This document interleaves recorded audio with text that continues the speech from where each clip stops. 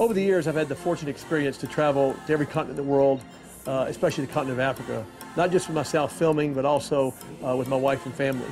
And right now I'm on the Zambezi Queen here in the Chobe River on the borders of Botswana and Namibia. The wildlife here is beyond spectacular. I'm looking out here right now, seeing about 60 elephants in a herd out here.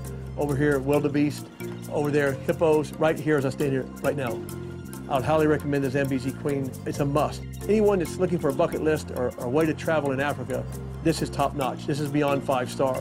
You can see what I'm talking about here, from the dining and resting area to the accommodations here, to the staff here, to the riverboat guides that take you out to see wildlife. It might be tiger fishing, it might be to visit a village, it might be to visit a school.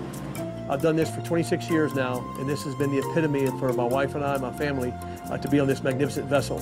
Thanks to the Mandis Group, which has properties all over Africa and throughout the world, and the folks that own the Zambezi Queen, I just want to thank them for giving us the experience to film our series, Jack Hanna's Into the Wild. I highly recommend this to be one of your first things you do when you visit Africa.